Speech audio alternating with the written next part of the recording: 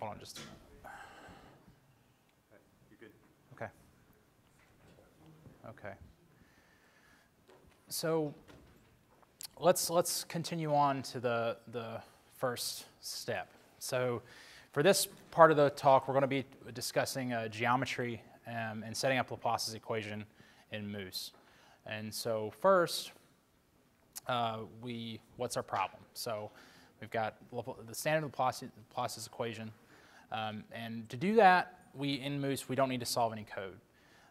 So you might remember the weak form discussion I was talking about earlier, taking your strong form of your equation, the form that's written down on paper, and converting it into something that's more amenable to finite elements. So that Laplace's equation will have a weak form shown at the top. So this is an inner product notation. So you have your integral of the gradient of v times the gradient of your basis function minus your boundary condition term there equals 0. So for right now, we're just going to ignore the boundary condition term, and we'll just set that term equal to 0. And the structure of this is similar to what we need for Poisson's equation. So and then in Moose, this is called a diffusion object as part of its history in neutronics and those sort of particle fluid calculations. So this is it already exists in Moose, so we don't need to add any new code to do this. All we need to do is specify the geometry and set up a 1D Cartesian problem, define the boundary conditions that we want to pose on those boundaries, and then we can do all of that inside the input file for this step without making anything new. So this is a chunk of a Moose input file. And so if you want to look at this on your computer, it's in the tutorial application under step 1. So first of all, we're generating a mesh. So this top block right here, any chunk of code in the Moose input file, it has a type. So in this case, we're creating our mesh. So we have our mesh block with type of generated mesh. So we can generate lines, rectangles, and boxes with this. We wanted to do a 1D example, so we're saying the dimension for that mesh is going to be 1. Nx is the number of elements, so we're saying we'll give it 100 elements. And we have a maximum value in the x direction of 2.54. So x min, y min, z min, those are all 0. But y min and z min don't matter because they're overridden by the dimension equals 1. So if we want to do a square or a line in this case, a 1D domain with a maximum of 2.54, that's all we need to do. We don't need to say x min equals 0. It's already there. So moving on to the next block, we want to set up our variables. So that's because by default, the Moose applies a linear Lagrange basis function.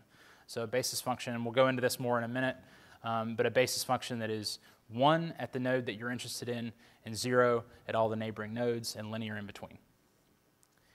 So naming your variable and leaving it blank here, that's the default.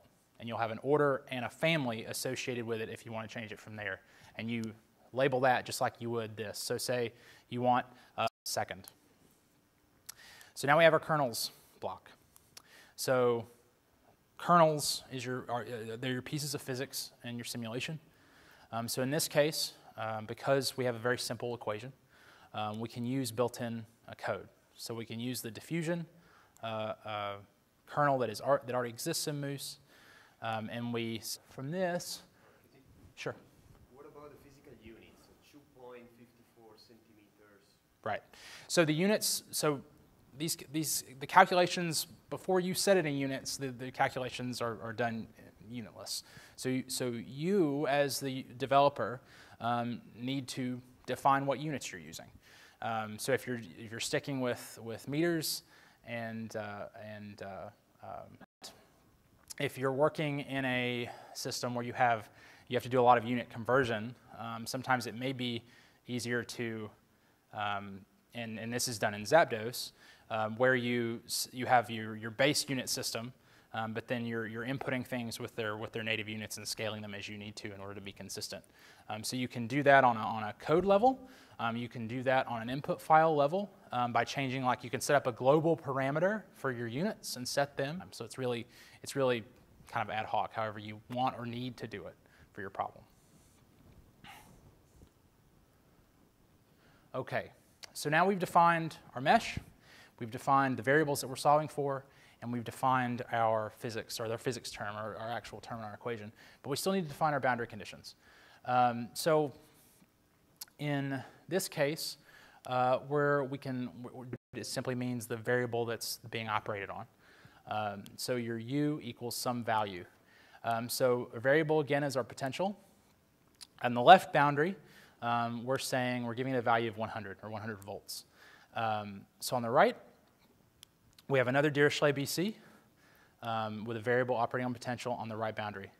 So for moose, to denote your side, which is, I think default is 0 and 1 for a 1D mesh, and then it changes based on whether you're doing 2D or 3D. Or they're also readable and just saying left or right. Moose, the framework will understand what you're talking about. If you're creating your own mesh using an external software and bringing it in, you need to know either the number associated with the side set in the mesh, or Does anybody have any questions about any of that before I move on? This is the solver and executioner settings and that sort of thing, but does anybody have any questions before I get to this about how we've set up the equation so far? Okay. So this block here, these are default settings. This is setting up the type of problem they're using. So this is the normal type of finite element problem in Moose, FE problem. Most of the time, you will never. This block here is mostly just for explanation purposes. For this, you don't even need to have this block because everything in there is default. So for executioner, we don't have any time derivatives or anything like that. It's a steady state problem, so we're setting type equals steady. We're using a solve type of preconditioned Jacobian-free Newton-Krylov, which we can go into that in a few slides. Then, because PET-C is the back end of Moose, or one of the pieces of the back end of Moose, we can have access to command line options, is Boomer AMG. So Boomer AMG is for like elliptic style problems, and that's what we have here. So just set those to be that setting. But you can change those. These are the command line options that you would put into PET-C if you were running something with PET-C. And so any questions about that, I would direct you to the PET-C user's guide. But you separate it up by iname, which is the actual what you're changing. You have an option that doesn't require an answer. You want to tell PET-C to do something specific, and it's just a flag. You also have access to that. And then, of course, we want to have our outputs block. We want to see the data that we're making. So we're telling it to output to an Exodus file format output file. You can output to various different output formats. What I generally tend to use is either Exodus or CSV, depending on the data. Okay. So before we move on any further, I wanted to ask all of you. And everything seems to be working okay? Okay. We've had some random. Okay. Well, This is your copying from the GitHub tutorial stuff? Yeah, the URL I showed earlier for GitHub, yeah? So I downloaded it, but I haven't tried where I didn't do the install. Okay, well, if you after you have Moose installed and working, all you have to do is do make. I was going to let people get to that before we moved on much further. So, all right, I guess Corey's coming to help you out. Thanks, Corey. So after we've made this input file, and presumably at this point we've run it, and it looks good, we want to make a test because we want to make sure. Now in this case, it's not so important. This test actually comes with every problem, but uses a smaller mesh to increase the speed for a small problem like this. That's negligible, but in general, you will design a test surrounding a piece of physics that you've created, and then you'll make a test for it. And the structure of a Moose application is such that it's really easy to make a test. You'll see those Moose examples of that in the Moose/test/tests directory, where they're organized by the type of test they are, like whether it's testing a kernel, an auxiliary kernel, that sort of thing. In an application, you can load everything in that directory. You don't have to be as strict as Moose is about the directory labeling there. But you'll notice in the directory of the tutorial repository that your test directory has several things in it. You'll have a tests file, and that's where this block comes from. And it's structured in the same way as an input file in terms of you have a block, you have an interior level that has a name, and then some information about that interior block. So in this case, and for a good output file, a file that we know to be correct, of Laplace underscore out.e. And so this file would be located in a folder called gold in that directory. Moose knows that your good results are in the gold directory. And so when you do a test, when you run your tests, it'll take this input file, it'll run it, it'll output the data file from that run and compare it against what you made previously that you know to be. Again, this is the same input file that we saw before. The only difference is I've just decreased the number of elements to 20 instead of 100. Again, for a small test, the timing it takes is negligible, but for larger tests, it can make a difference. And all you're doing is testing the functionality. Okay. Did you have a question, Steve? Okay. So again, this is the same input file as before. I just put it up here as reference. And if you want to see this input file, you can see it in the tutorial. Before I move on we're going to go into some finite element principles. And I wanted to poll the room. How many of you are familiar with the finite element method? And how many are, well, let's start with how many are familiar with the finite element method? Okay, so a portion of the room. So how many are not at all familiar? Okay, so we got some extremes. So we'll go through some of this. This will take a little bit of time, I imagine. So feel free to stop me if it's structured. Sure. Now that you've shown step 1 to running that on screen, Sure. showing it compiled. Yeah. Kind of showing a lot of code. Kind of so much. Sure. Like on there. Yeah. Well, okay. So okay. Since part of the room doesn't have it working, part of the room does. I'll get a working example of this up on the screen and run it and show everybody. So I think that'll be beneficial. So let me get that going.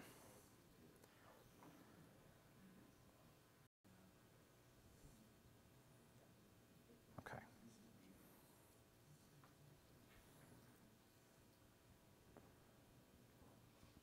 You can center it. Remember, I got the ends of your screen chopped off. Oh, do you? Yeah, so full screen will be. There you go. You're good right there. Okay. Well, I'll need to make it bigger though, so everybody can see it. Okay. Command plus.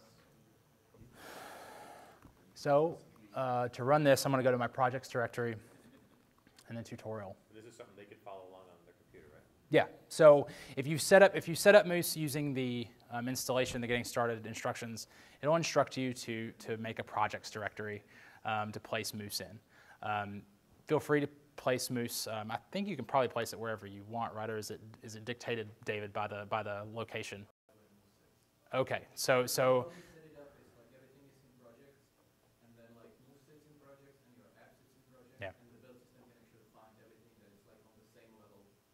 okay. So for those of you who didn't hear, so if you're installing Moose and you're putting your application, we prefer it to be in the same directory, Moose and your application be in the same root directory. If not, then you have to specify where Moose is located, so your directory can find it. And so we'll go to that. And so here's a standard look at what a basic application looks like. And so we want to look for that test. So I already have it loaded up in tests. We're going to go to test, and then tests. And so we have all our tests here. So in this case, I'm going to go to step 1.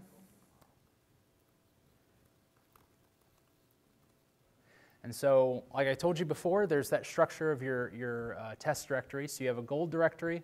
That's where your good result, then your test file. And so if we look at that, like you saw, that's what a test file generally looks like, just that one block.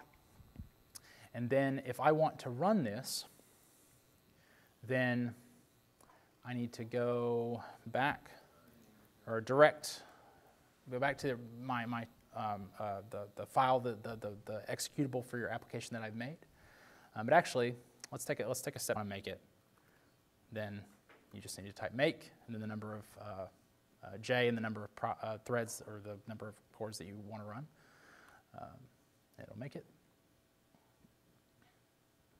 So after it makes it, it'll have so the default, when you type make and J8 or J however many cores you have, the default is going to be an OPT executable. So that's an optimized executable.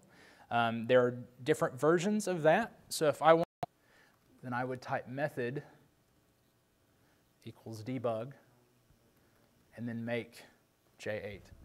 And that would rebuild my application in a less optimized mode, so that if you needed to run it through a debugger, so if you're having an issue and there's like a memory problem or something like that that you can't track down in a simple way, you would want to make a debug version of this executable so you can run it with your debugger. Okay. So does anybody have any questions about any of that before I go back to we're gonna run the input and follow along with me? So if you got Moose running, this is a good chance to make sure that you feel good about everything and make sure it's running well on your computer. So we're going back to our directory, our test directory. And so I'm going to run my compiled application, tutorial-opt. So you have your executable. In order to run an input file, step 1.i, I believe. Okay. So that would be the command I would use to run it.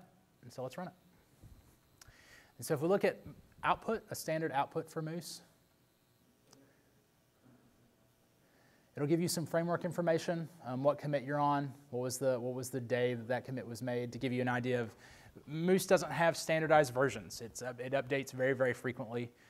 So the version you're using, we use. So whenever you have an issue and you're posting to the Moose users group, very often you'll get questions about, well, what version of PETC do you have? What version of libmesh do you have? And those questions you can answer with this output. And you can also, if you can save this to a file automatically as well, if you essentially pipe the output out. But anyway, so it'll show you some information about your run. So in this case, I've just run a default command, and then if I've made any subdomains or partitions, then it'll give that information as well. It'll also give me my number of degrees of freedom, the variables that I have turned on or put in my input file, and then the finite element type and the finite element order for that type. It'll also give me executioner information, so steady versus transient, or even eigenvalue if you're setting up an eigenvalue problem. So then it'll go into the solve. So this is when you're putting in finite elements, when you're putting your strong form of your equation into a weak form. It's also called a residual form. So in the case of the example equation, you only have one term, so there's nothing to really move around. But so say you have, and what Moose is trying to do is to make the left-hand side of the equation get as close to 0 as possible. And so to minimize the residual. And so what you're seeing on your screen is every nonlinear step, and then every linear step inside of every nonlinear step. Now Moose makes some assumptions about based on your solver settings, what you're doing, in that if you have a default way of looking at your problem. But so as we can see, it minimized to a pretty good residual, and so that seems like it's a good run. Okay, so I will get to that in some other slides, but there are absolute and relative tolerances for your nonlinear steps and your linear steps, and those can be set in the input file. Maybe 6? Okay. And then it changes based on, I'm not familiar with all of the defaults off the top of my head. But you can change those in your executioner block as you need to, and those are all available to you. Go ahead. Is there a fixed data type for the real numbers? Right. Or is there something that you can choose? So Does that get your question answered? Okay. Okay.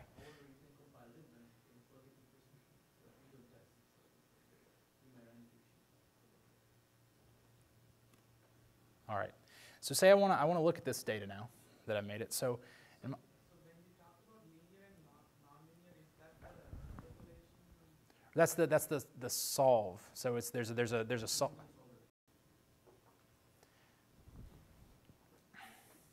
Okay. So in my case, I'm using ParaView as my visualization software of choice. So if I want to look at this file, I'm going to have to open ParaView. And it didn't open on that screen, which is annoying. Okay. So this is ParaView, are not that hard to learn. So we'll not go too far into how to use ParaView, but so we're just going to open up that file we made. Dual screens, man. Just a second. Oh, you got two screens on? Yeah. Well, because I've got some stuff I'm looking up on here and throwing it up there. Step1.out or underscore out.e. And okay.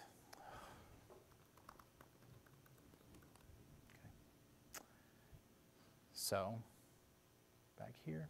So we want to look at a plot of that data. So we go to render view.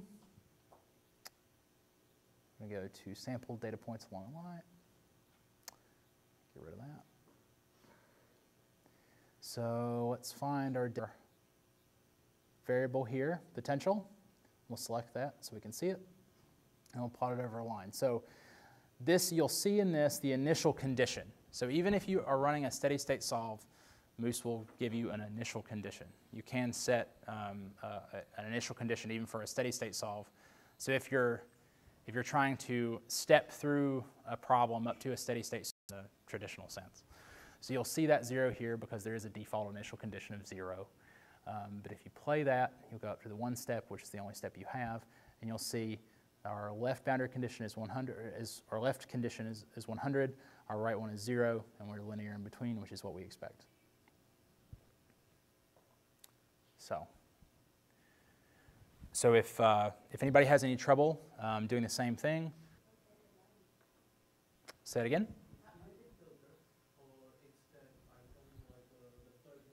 This right here? Yeah. So yeah, plot overline is the name of it. Yeah. And so some of these the commonly used options are sitting here. You could do a lot of. Okay. So let's get back to the slides. So before I move on to a discussion of finite element principles as it relates to Moose, does any